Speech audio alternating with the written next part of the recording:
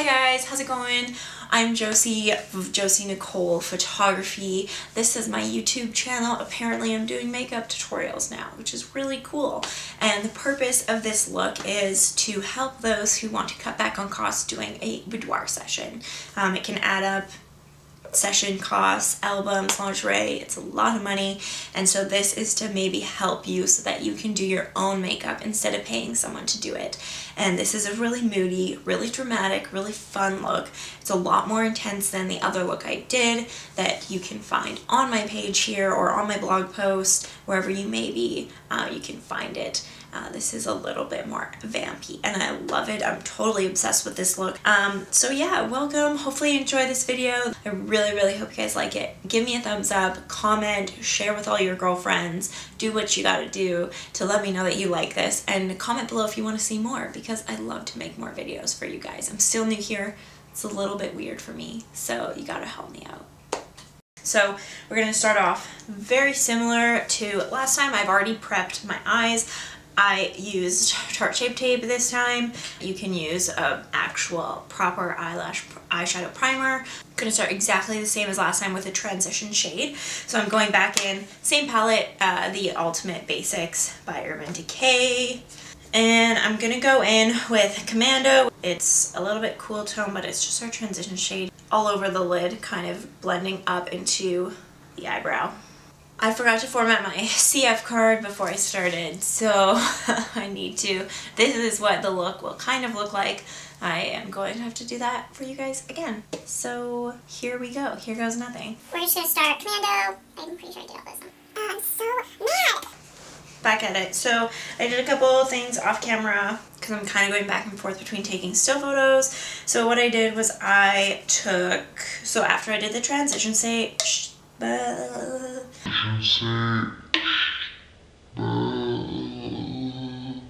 transition shade Commando, I went in with Faith with this medium fluffy brush, and I just did that along the crease here, just like that, back and forth, windshield wiper, super simple, a little bit into the corner. When you're done that, you can take an even smaller brush but still keep it nice and fluffy for the shade Lockout, which is even darker, and that I really want you to just focus it on that corner and across in the crease, but mostly that corner. Really keep it nice and tight in there.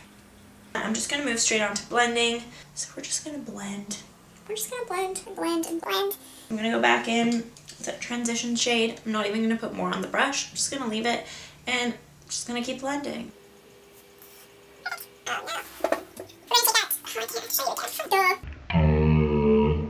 This is a single pan. I'm stepping away from the Naked palette. This is from Essence, super cheap. You can get it in drugstores. This was probably like $2. It's just a tiny bit darker, a little bit more cool. And we're gonna go in with more of a flat brush, a little bit denser. This is part of the Tarte Unicorn Festival line that they did last summer, and we're gonna pack this, really keep it tight in the crease for this color. This brown that we're going in with doesn't have to be cooler or that much darker, just a little bit darker. It's the very small differences built up over time that are gonna make the most difference to your eye makeup look. So we're just gonna go right in the crease with this one and blend.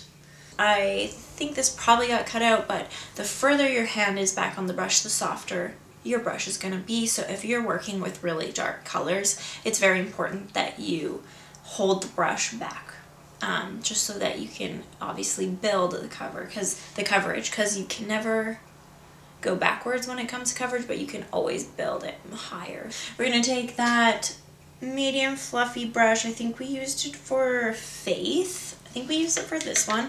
We're actually going to take the same brush. You don't have to really wipe it off if you don't want, because we're going with a slightly darker color called Extra Bitter. This one's orange. You can use any warm orangey tone, orange brown, that you may have on hand.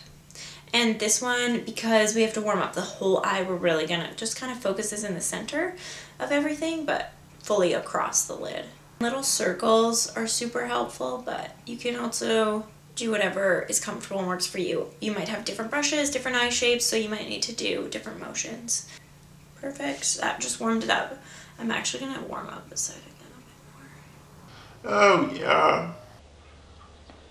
And blend. This is a Bare Essentials concealer brush. I prefer to use it for eyeshadow. I always have, and I really liked it. I intentionally started using it for eyeshadow because that's genuinely what I thought it was for. We're using the color Pregame. It's kind of a yellow. Gonna keep it nice and warm. It's a yellow tone. We're just gonna brighten up the inner part of the eye. This one's not super pigmented. This is probably the only color in this palette that I don't think is that great. And we're just gonna blend that shade. So the last step in this look is we're gonna take a very fine brush, and I'm gonna take the black color in this palette. It's called Blackout. And because this is such a dark color, hold it nice on the end, and we're gonna work very small and precise in the corners here. Bringing it into the crease just a little bit for that extra definition. And don't worry if this looks really not that great yet, because we gotta blend. This is the nice orangey one that's gonna warm up the face, and we're gonna just blend it with this color because I don't want like a true black. I'm gonna take this brush. This is a big floofy brush from Flower Beauty, which is Drew Barrymore's beauty company. I can't remember where I bought it. You can buy it, I think, Walmart. But what we're gonna use it for, we're gonna take Faith, which is the lightest brown shade you have, and we're gonna do the under eyes. And we're gonna go back in with this flat brush, back into Pregame, the yellow bright one, and just simple, just brighten up both eyes here in the inner corner mostly. Now I'm really happy with that. I'm just gonna fluff away excess. Because I want this one to be a little bit more moody, I'm actually gonna take my brow pencil. This is from MAC, and the shade is called Redhead. I'm almost out. It's got a pencil on one end and a little spoolie on the other. Same with eyeshadow, just less is more. Start small and build. So what I like to do, you can do it however you want. I like to draw a nice line underneath, and then I just kind of fill in where it needs to be filled in. That way if I have that line done, that at least gives me a clear idea of where that starting point is. I'm just going to top it off with the Essence Brow Gel. Soft Brownie Brows is the color number 3.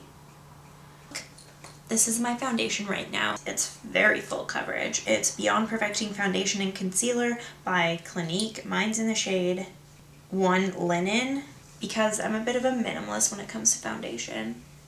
I just like to do a couple dabs like so, and then I'm actually going to go in with the Shape Tape concealer in light. I'm going to do a couple underneath the eyes, then a couple other little ones on my face. And this is, again, Tarte. I have been a beauty blender or like a beauty sponge person for years, and then I found this brush and it changed my life. I'm gonna have to go in with another brush, which is just the Amazon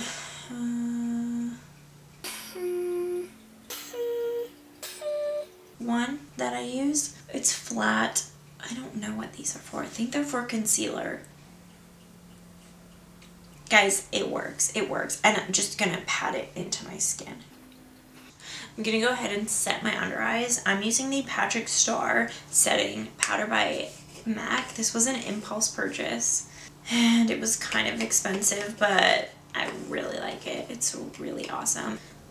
I'm just using a flat brush. I prefer setting with a damp beauty blender, but I didn't wash my beauty blender for today, so we're gonna use this and just underneath anywhere you're gonna get creases. Moving on, we're almost done. Thanks for sticking it out with me, guys. I really appreciate it.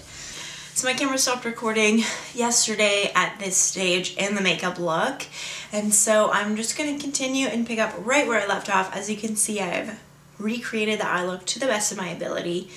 My apologies, I feel very silly. So I'm just going to start right over. I'm using the Tartist Pro Glow to Go palette. They have a new one that's called like the Hamptons, and the colors look really nice. This one's really well used. We're gonna go in with Chisel, which is obviously the contouring color, with a super flat narrow brush, and we're just gonna draw kind of where we want our shadow to be for our cheekbones. So I always go fairly light on my nose, Go a little bit into the hairline here, on kind of upper temple area. You can sculpt all the way down here if you want. You can really chisel, whatever. And then we're gonna go in with this huge fluffy brush. This is also a contouring brush. This is Tarte's brush, dual-ended. It's awesome. And we're just gonna blend that out. I like to work it backwards into the hairline and kind of down the neck a bit. That way it hopefully will be more seamless. Someone's calling me. Okay, where's my side? Cute. So now I'm going to take a little bit of bronzer. I just use drugstore bronzer, Physicians Formula butter bronzer.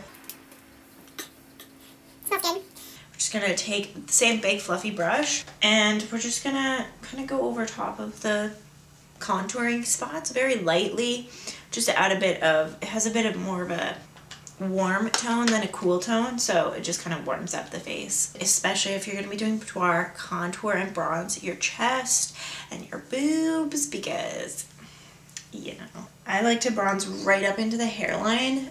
We're going to take the highlight burst. It's super nice. I love it. The one above it, Gleam, is amazing. It's probably my all-time favorite highlighter. It broke and I actually like picked up pieces off the dirty floor and like used it a couple times because I just couldn't say goodbye.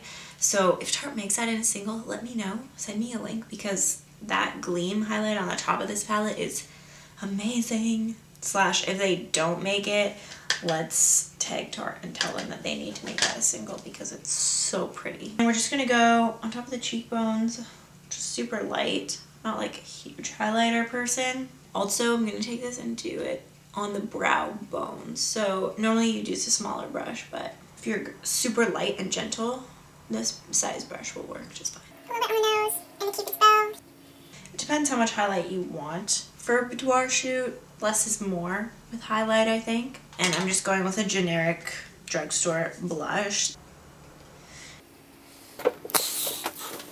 I'm back. I did my eyeliner with the NYX That's the Point in color. Put a wing on it. It's just black. This is the best drugstore eyeliner I have found to date. And today I did a small wing just because I focus more on rounding out the eyes during the eyeshadow part of this makeup look. I didn't want to take away from that and do too big of a wing, so I kept it nice and small. And then next is the fake lashes. So I'm using the False Lashes Daily Darling Lash by Benefit. When you get a new pair of lashes, you're gonna have to trim the ends. These ones are already trimmed, but you're just gonna hold it up to your eyelid, the edge on the outside, and then you're gonna see how far in it goes and how far in it needs to go. And it's super easy. Just take little cosmetic scissors or whatever you have. Now, the actual application part, we're gonna take eyelash glue. Now, I highly recommend investing in a good eyelash glue just because you don't want to be pulling out all your eyelashes or having an allergic reaction. Just be extra careful. Do some research. I've heard that the QO ones are really, really bad. So I use, this is House of Lashes eyelash adhesive. I got this at Sephora. And you're just going to apply it to the base of the eyelash. And then you're going to wait. And while you wait, just like twirl it so that it curves a little bit. We literally want to let this glue dry until it's almost completely dry, because when it comes out wet, it's not very sticky, and it actually is when it's right about to dry that it gets the stickiest, and that's when you're gonna put it on. Make sure that you don't put it on your actual waterline where your actual eyelashes are. You're gonna pull out all your eyelashes, so just be careful. You want it close to the waterline. Okay, this looks pretty good. So yeah, we're just gonna meet it right at the end with the end, and just slowly work our way across the eyelid. So that lash glue is gonna stay sticky for quite some time, so you do have time to readjust if you need. And I always like to angle my head to the side and look and see how far it is from my actual lashes to see if I need to put it further, closer, you know, whatever. And you'll be able to tell because you'll have like 2 sets of lashes. You'll have 2 layers. Mine looks pretty good. They're really, really fairly close. Just gonna push very lightly down on top. Oh, make sure you wash your hands before you do this. Doing it. Now I'm gonna go in with mascara. Any mascara is fine. The reason I do this, just so that your eyelashes, the ends of your eyelashes stick to the ends of the fake lashes. That way when you do turn your head or you are looking at your eyelashes, they look like they're all together. So I recommend, if you have a boudoir shoot coming up or any photo shoot or anything, that you really want to wear fake lashes too. Just practicing, even if you're just going to be watching TV at home, just practice, and that way you can also get used to what it feels like to have them on. So I'm going to start with the Sephora Rouge Gel Lip Liner. The color is number 12, called The Red, and it's just like a true red. I apologize guys, my lips are really dry because I drank a little bit of wine last night and I didn't have much water. For some reason I feel like drinking water just there was gonna make it better. It's awesome. I like that liner quite a bit. It's obviously Sephora brand's more affordable than some of the other high-end brands, but I still think they have the quality there with most all of their products. Now I'm going in with the cream lip stain from Sephora in the color Made in Italy, and it's just super red. You know how some people like the smell like gasoline? That's what this is. It like doesn't, it smells like chemicals, but I like it. It's like a satisfying chemical smell. That's literally the makeup look finished to completion, and I hope you guys like this look. I hope you found that helpful, and I'm just gonna finish this look with some setting spray. I'm really happy with this look. I hope you guys are too. It's super warm, super sexy, kind of vampy with the red lip. You could do any lip with this look and it would be amazing for a boudoir session. So go do this look, put on your lingerie, and get in front of that camera and rock it.